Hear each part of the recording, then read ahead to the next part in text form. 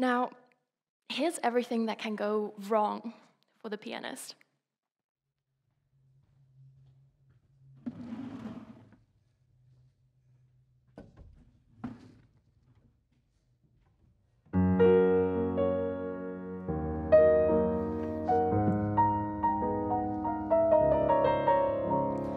The piano has been drinking.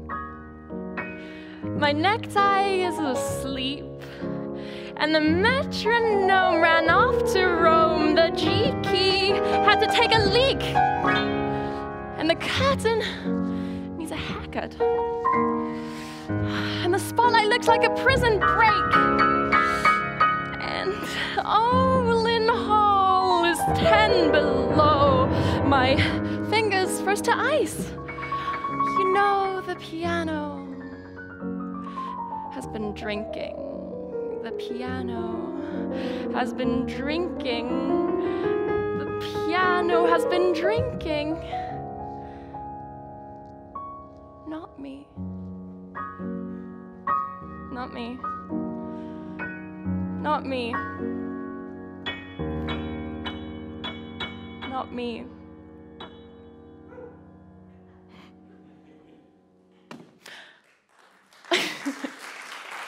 Not me. As Didi says to Gogo in Samuel Beckett's play, Waiting for Godot, that's mankind all over for you, blaming on his boots the faults of his feet. In the two stories just presented, each is an example of someone confused about the cause of their woes and therefore placing blame on the wrong, superficial things. Tom Waits' piano player, or the classically bastardized version that I just attempted, is of particular interest to us. You see, we all have a musician, an artist in us. Some can express themselves with enviable skill and ease. Others, however, can be held back by mental, educational, and physical chains that weigh them down, and you'll never hear of them. What can go wrong for the pianist? There's a lot. I know quite personally. Early on in my life, it was clear that I had a talent for playing piano, and I loved it. Later, and somewhat unrelatedly, I discovered another talent that I had, which was for mathematics. So the story I want to tell you now was created in the intersection of these, my two great loves. Once I realized, oh my God, you can bring them together. Scientists have studied musicianship, but not in ways that are very meaningfully helpful to musicians. And nowadays, musicians also do try to use some kind of technology in their performances sometimes, but it's often quite superficial in the way that it's done. However, what I want you to take away from this talk is that we're on the cusp of much more meaningful interaction, a deeper intersection between these fields that could be very helpful and very interesting for both music and math, and which I personally find really, really exciting. So from an early age, I was on this fast track of becoming this competition-worthy young virtuoso pianist. And when I started studying at university in Vienna at age 11, I remember this, I remember it too well, it's kind of sad actually looking back. My professor said with such surety, Hannah, when you're 16, you will win the Chopin competition. Translating classical music lore, the Chopin competition is the piano equivalent of the Super Bowl, I guess. 5 years later, I turned 16, and guess what? I hadn't won the Chopin competition. I hadn't looked into the Chopin competition. I hadn't even applied to the Chopin competition. Life had taken a turn in a different direction for me, and I was a bit lost. Piano became something that became torturous for me at times, and performing was this huge struggle. From a very early age, I was pushed to play more and more difficult music. What I didn't understand at the time was that not only was my brain not ready, but my body was not ready. I didn't understand the physical mechanics of what I was doing nearly enough at the time. It was like my body was rebelling against me. I'd get these physical ills, like sort of expected ones, I guess. My elbow would hurt, or I'd get cold fingers before performing. But also, I'd get these terrible stomach aches, and I'd feel nauseous. I'd have to throw up and get fevers if I just practiced too much. I was struggling. I was lost. I was looking for something to give me purpose and clarity. And for this quest, I ran away from home, leaving not just my family, but the country, the continent, and my piano for a year. It was horrible. I hated it. I hated being away from the piano. I still remember whenever I heard any kind of piano performance on the radio or wherever, at that time, I'd just start crying. And I realized that I wasn't willing to leave behind what had been my dream for most of my life at that point, classical music, classical piano. But to continue, I had to change something because it wasn't sustainable. I'm not alone in this. Many pianists suffer from a lot of maladies, everything from tendinosis, nerve damage, golfer's elbow, tennis elbow, all sorts of elbows. The list really goes on. It's a confusing landscape to navigate if you're a student, and it can be really lonely. But I had very supportive parents, and they really took me around to the best professors in the world who specialized in some school of posture or some medical profession specifically for musicians. My playing wasn't sustainable, but I was so certain that it could be, because there are pianists who play beautifully, professionally, without any physical issues way into old age. They all play in very different ways, I guess, at least superficially. You have Rubinstein here playing a Chopin Polonaise, who goes like this, very majestic posture, straight-backed, rounded fingers, large arched gestures.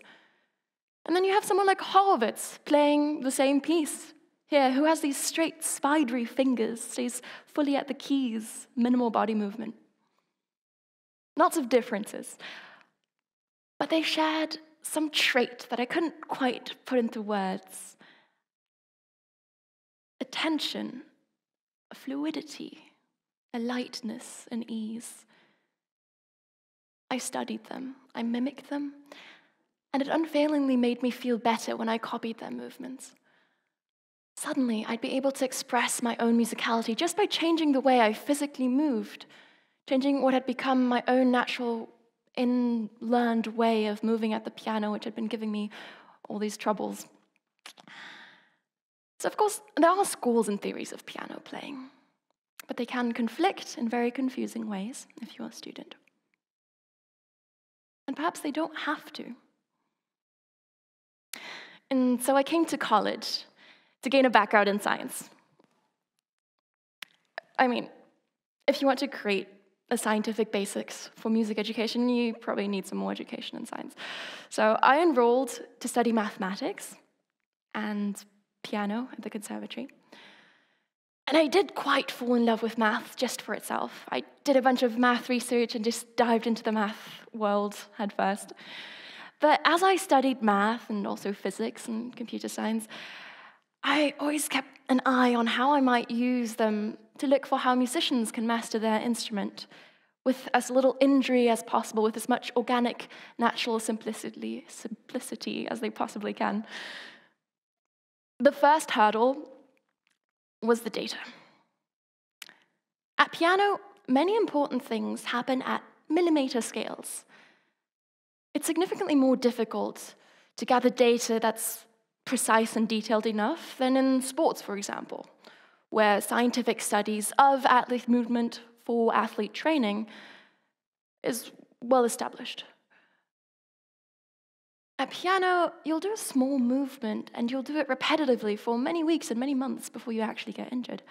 And then it's hard to trace back what actually caused that. So the first thing I had to do was gather data. I got 2 GoPro cameras, 9 pianist friends and professors who I bribed with chocolate to play the set list of pieces for me.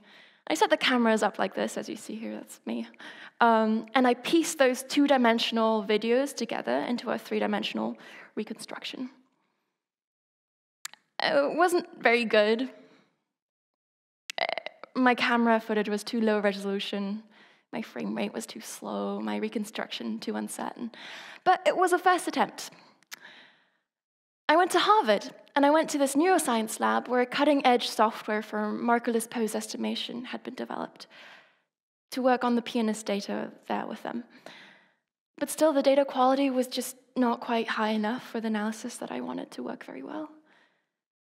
But I did have a research scientist who believed in me at MIT. And so I got this study together. And I went to MIT to work with the Immersion Lab. And Dr. Praneeth Limbori, who's long been interested in the study of human movement and has been exploring that for a while now. And it was super exciting. We had amazing computers, these huge monitor screens. We had this 28-camera industry-leading precision motion capture system. We had EMG sensors, heart sensors, ultrasound probes, just all the fancy technology I could have only dreamed of using to capture the human body. So here I was, given the opportunity to lead the study of my dreams. And lo and behold, it turned into this very odd thing. This is not your traditional Carnegie Hall concert. This was people who came in and took off their clothes. It wasn't a burlesque show either, though.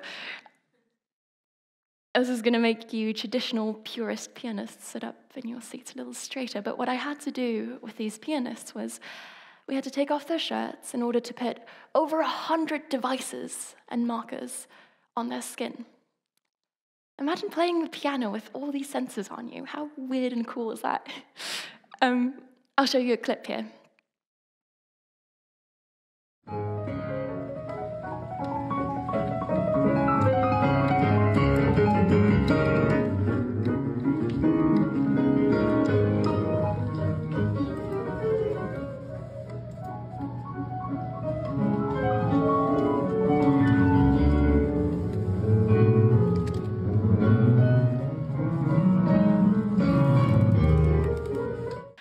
And boy, we captured a lot of data, an absurd amount of data.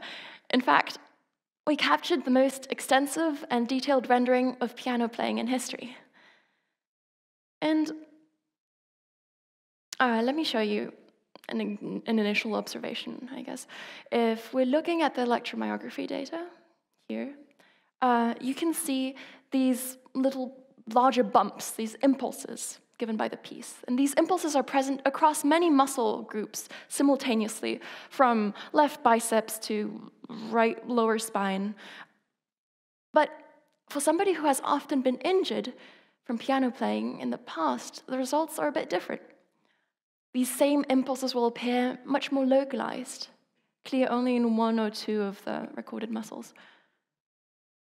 There's a sense that maybe healthy playing is more global, holistically integrated across the body. Now, we're just at the start of discovering what this and many other patterns in the data are and what they could mean for the future of people who play their instruments. If you go to a conference on mathematics and computing in music, you'll notice that there's been little interest, and I don't quite understand why, from the mathematical and scientific community on the physical movement of musicians.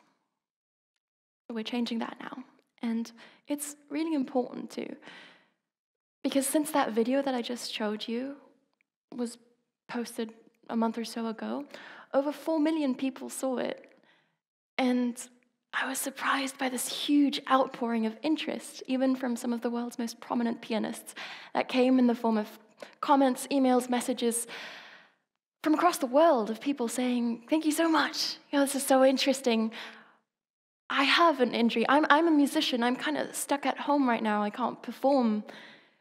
Really, waiting for what you find, really looking forward to reading your results. And it was translated with commentary to Russian and Spanish and German and Chinese and Korean, etc. It's kind of crazy.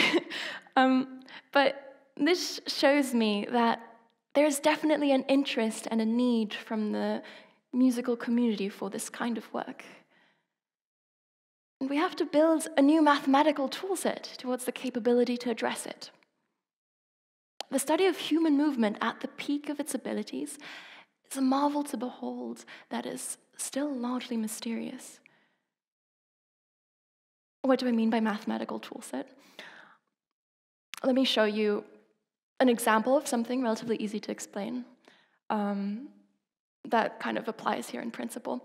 There's this algorithm for facial recognition that was made in the 1990s, so really old by facial recognition standards. And you take thousands of images of faces, and you find the 30 principal components, eigenfaces, that capture the most significant variation across all these images. That creepy-looking ghost face at the bottom is an example of an eigenface. And it turns out that if you take only 30 eigenfaces, you can reconstruct recognizably millions of people's faces just by linear combinations of these eigenfaces. That's a very small amount of components to be able to reconstruct millions of faces recognizably, right? It's like there's this very large simplification that does a great job at differentiating between people. So imagine something similar to that for movement. The same principle applies of taking something extremely complex, looking for patterns in that, and breaking it down to simple components. What if you could take the data from great healthy pianists and boil them down to find some eigen moves that define their playing, and compare that perhaps to people who have injuries? Could this form the basis of an objective school of piano playing that could maybe help people avoid injuries more efficiently? Maybe. I hope so. And if we can do it for piano, we can do it for any other instruments too. Really, what I want you to take away from all this is how very exciting it is to be able to mix the arts in a very fundamental way with the sciences, as we have the possibilities to do in this day and age. To help the arts, to help the artist, in something as human as the movement of musicianship. Thank you.